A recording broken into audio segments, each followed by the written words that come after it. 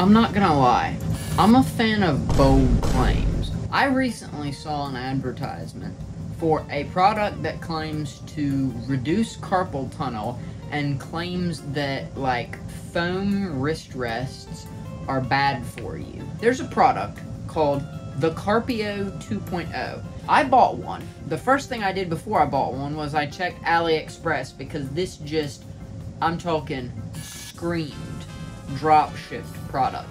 But it's not, and it literally says on the back, where design meets ergonomics.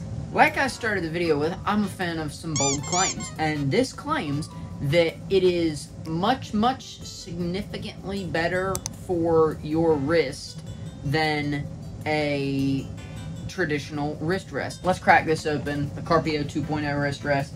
Let's see if it does anything, or let's see if it's an overpriced piece of plastic. Speaking of overpriced, I just want to start this off by saying I paid $40 for this, which some of you would say is extremely excessive, but I'm unboxing this. I got this yesterday, so oh, that's a very cool box design. Hold on.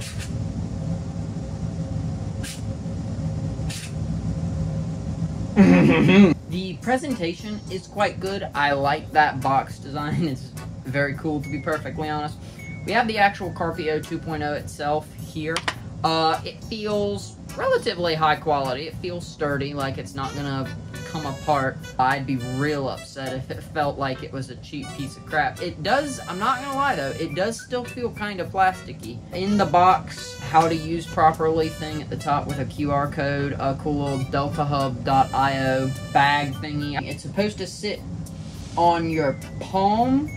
It's not supposed to be on your wrist, it's supposed to be on your palm. It's basically supposed to make it to where you're moving your shoulder, because your wrist is not what's supposed to be moving your mouse.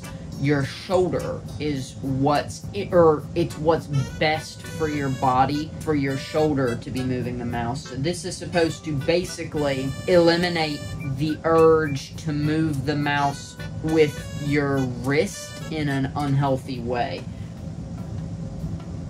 It doesn't completely eliminate. It is very smooth, I'll give it that. Like, there's absolutely no resistance to it at all. I will say, it does encourage me to move my wrist in an unhealthy way less. Granted, I'm not doing anything. We'll see how it is, like, for gaming. I gotta public that video real quick. Hold on. I'll record a clip at the end of today and let y'all know my kind of updated thoughts on it. So, I suppose I'll see you then. One eternity later. Wake up. Wake up. Wake up. Anyways, I've been trying the Delta Hub Carpio 2.0 now for right around 2 weeks now. I'm not gonna lie, I can tell a difference. Like, I fully came into this video ready to hate this thing.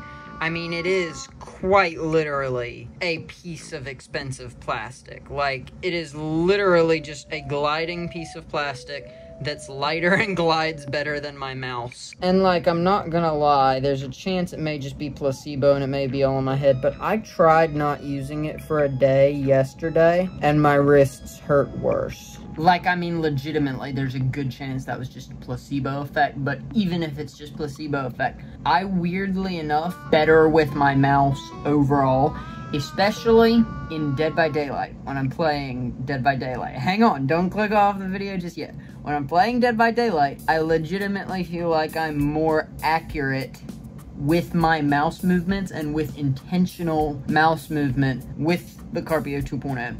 Can I justify the price tag? Absolutely not. It is quite literally a piece of plastic that they're charging $40, sometimes $45 for.